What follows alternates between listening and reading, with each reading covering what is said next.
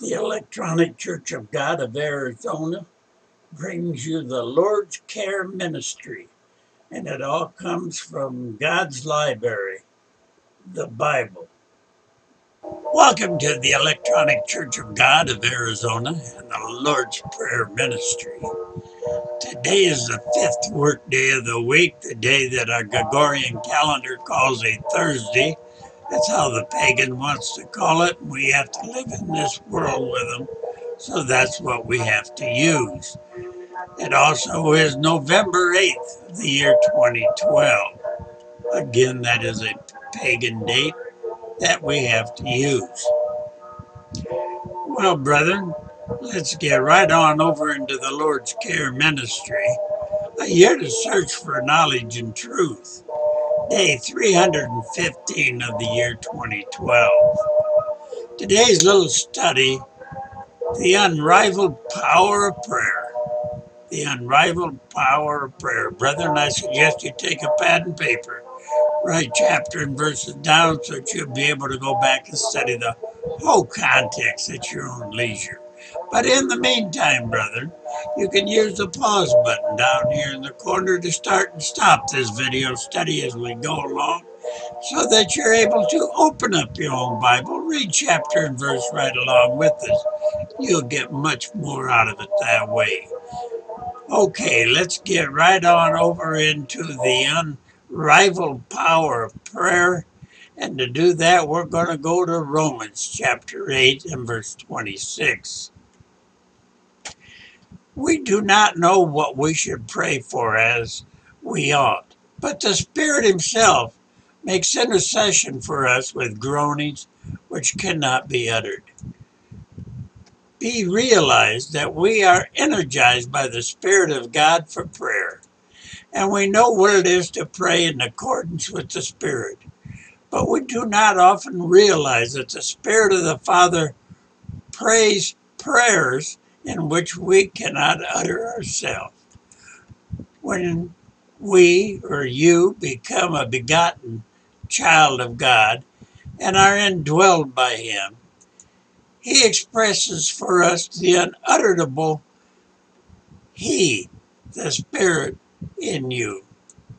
Make intercessions for the saints according to the will of God. And that's chapter 8 and verse 27.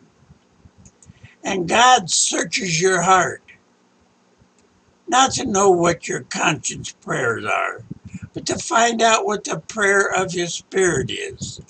The Spirit of God uses the nature of the believer as a temple in which to offer his prayers of intercession. In 1 Corinthians chapter 6 and verse 19, breaking into the verse, your body is the temple of the Holy Spirit. When Jesus Christ cleansed the temple, as we find in Mark chapter 11 and verse 16, He would not allow anyone to carry wares through the temple. God's Spirit will not allow you to use your body for your own convenience.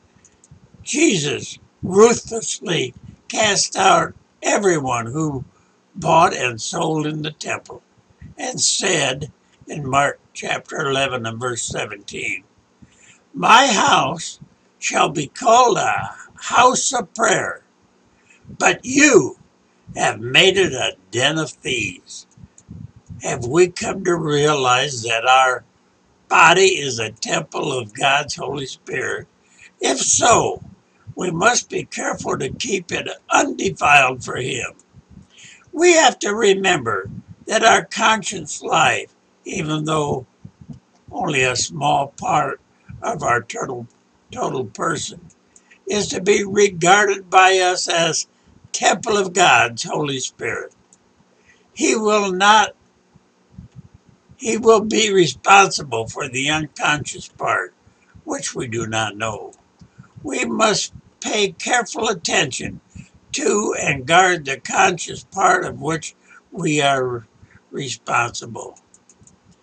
Gracious, Holy Savior, cleanse my tears, purify my penitence, refine my hope, and accept me as needy and helpless, who can claim nothing.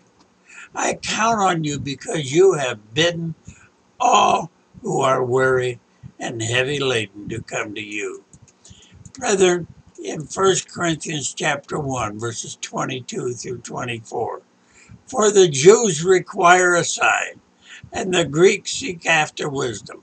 But we preach Christ crucified, unto the Jews a stumbling block, and unto the Greek foolishness, but unto them which are called, both Jew and Greek, Christ the power of God and the wisdom of God.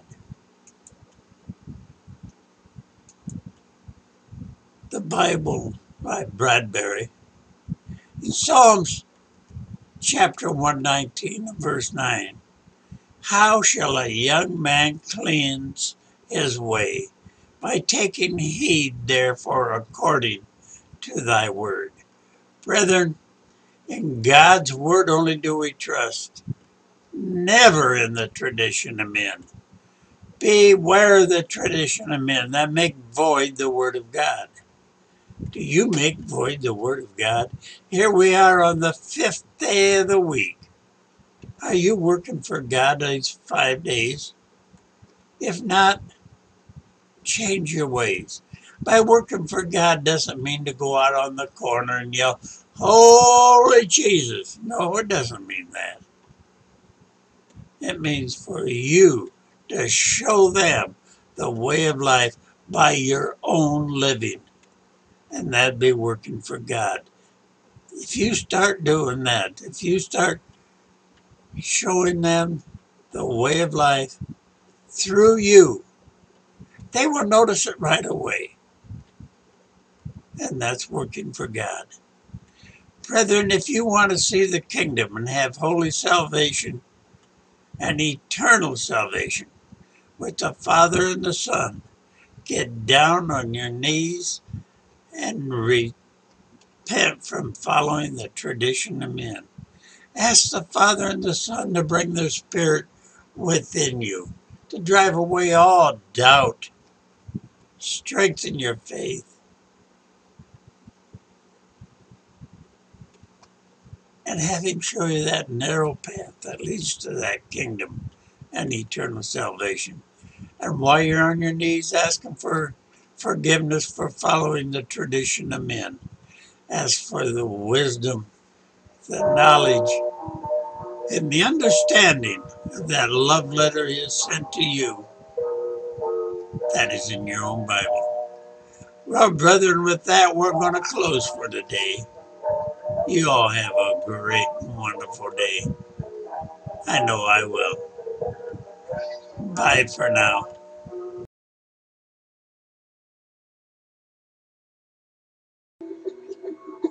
Email me at 473@cox.net or check into my webpage at www.fcg82.com/h2.htm. Thank you.